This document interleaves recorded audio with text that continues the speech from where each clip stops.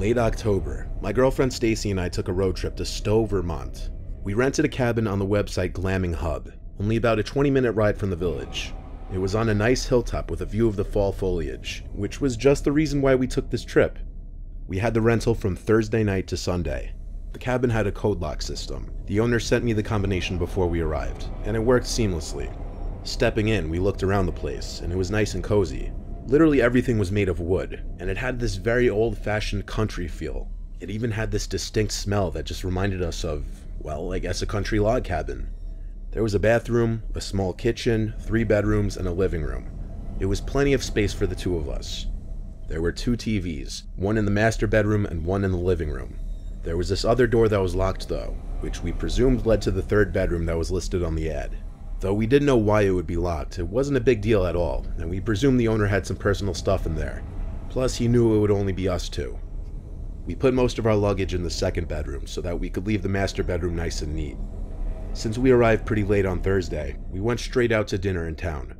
Then we walked around the village for a little bit before returning to the cabin. By then it was late, so we called it a night after a movie. The next day was a cloudy, chilly one. We went out to hike along some dirt trails in the woods near the cabin, which was very peaceful. Upon returning to the cabin, I showered and changed out of my hiking attire and into more appropriate attire for hitting a nice restaurant. When I got out from the shower, Stacy told me she heard something in the bedroom with a locked door.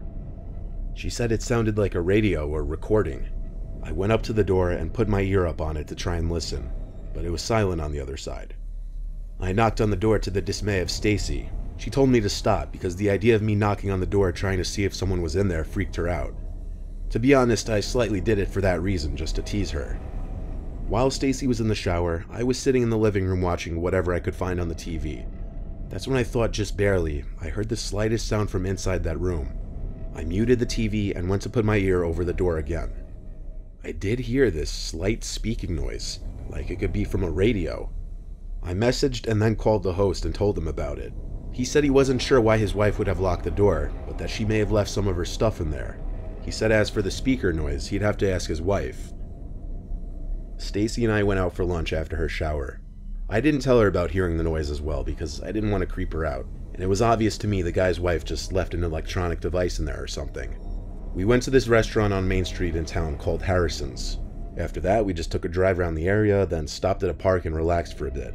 That's when the host called me and said that his wife told him she didn't lock anything in there, so he's not sure why that is or what we could be hearing. He offered to come by and unlock the door and check it out, to which I said sure. So with that, we headed back to the house. It was about a 20-minute drive back. When we got back, Stacy let herself in and collapsed on the couch, tired from, I guess, eating and walking around. I listened into the room again, and I still heard the same sounds from before. I said, "Hang on, I'll be right back," to Stacy as I walked outside. I didn't know why I didn't think of doing this sooner. I went to the window to the bedroom with the locked door. There were no curtains or anything blocking the view inside. As I stood on my tiptoes to look into the room, I was horrified. I saw this grossly skinny, tall, 20-something-year-old guy in a hood dancing slowly in the center of the room. He had what looked to be a small radio in his hand. He noticed me quickly at the window, and he stopped and looked at me, smiling. I started screaming Stacy's name, yelling, "Get out of the house." She met me at the door, panicked and confused. I told her just get in the car. I grabbed our 2 bags, leaving whatever stray items behind, and threw them in the trunk, driving off. I then called the host and told him to call the cops because someone was in the house. An hour later, while we were sitting in town, I got a call back from the host who said police arrived and the 3rd bedroom was opened and no one was in there. However, they found multiple empty bags of chips under the bed, implying someone was in fact in there. We went back to collect our remaining belongings and worked out a refund between the host and the website. Of course, we didn't stay there after that. We went to a nearby motel and stayed till Sunday, then we went home. I'll tell you though, what I saw through that window, that dancing skinny figure, I couldn't sleep for nights, especially with the thought that he was in there the entire time we were, even while we were asleep.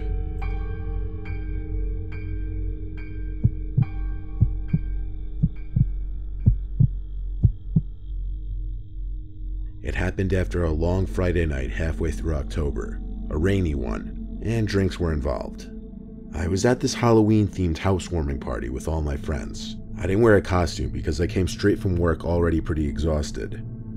I took an Adderall to wake myself up before going, and I stopped at a gas station to pick up some White Claws.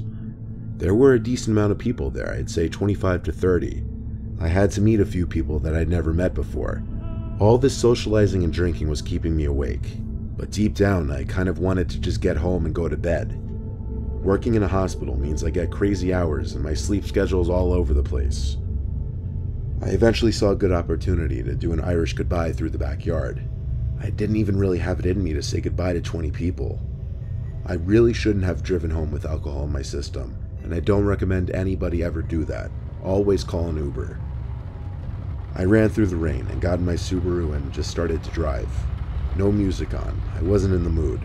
I just wanted peace and quiet, to listen to the rain hitting the windshield. Then, driving down some quiet residential road, I spotted a girl walking in the rain. No umbrella, no jacket, nothing. She stopped walking and looked at my car as I drove nearer to her. I definitely let out a sigh as I contemplated whether I should just keep going or not, and my more compassionate side told me to pull over. I rolled down my window and asked if she needed a ride. Without answering, she got in the back seat of my car. I asked her where she was going. She said just down to the end of this road, so that's where I took her. As I stopped at the second stop sign, I asked her why she's out in the rain. She said she was just in a hurry back and didn't want to call a cab. I said that's understandable, making a joke about how expensive cabs and Ubers are. I introduced myself as Jake, and she said, "Allie, thanks for picking me up." After that, no more words were exchanged. I continued down the street until I saw a dead-end sign approaching. I stopped at the final sign, then asked, "Is it past the dead-end sign?" She didn't answer. As I was halfway through that little intersection, I looked in the rearview mirror, and my heart sank. She wasn't in the reflection. I stomped on the brake and turned around. She wasn't in the back seat. I quickly pulled to the side of the road and got out. I hurried to check the entire backseat row. She wasn't there. Not on the seat, not on the floor. I looked down the empty road, lit up only by the occasional streetlight. There was no one in sight. But there was no possible way she even got out from the car, as I had not once heard the door either opening or closing, and there's no possible way she just snuck out from the car unheard. I was starting to question my sanity. I started feeling around the seat and floor where she sat. It was completely dry. It would have had to have been somewhat wet from her after being in the rain. I stood there in the rain, dumbfounded, confused, and scared. I looked around me again, and then I realized to the right of the car, right next to where I pulled over, was a fence, and beyond that fence was a cemetery. And her response to my question moments before dawned on me when I asked her, "Where are you going?" And she said, "Down to the end of this road." I looked at the cemetery, which was at the end of the road. Then I got back in my car and did a 3-point turn and hurried home. I don't think I was anywhere near drunk enough to be hallucinating shit.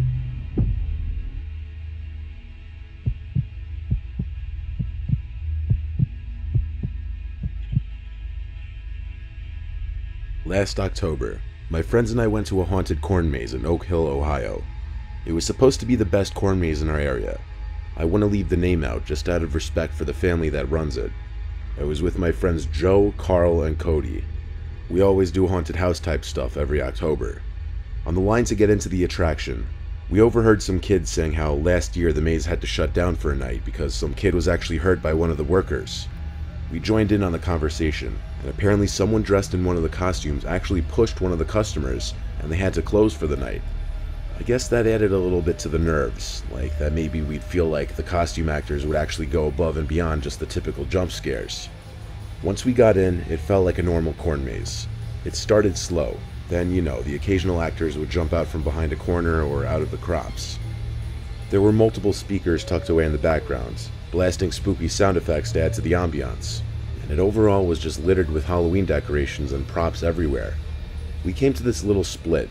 There were 2 directions we could go, left and right, and there was a sign in the middle with 2 arrows. Left side said, "This way to safety," and the right side said, "Danger, keep out."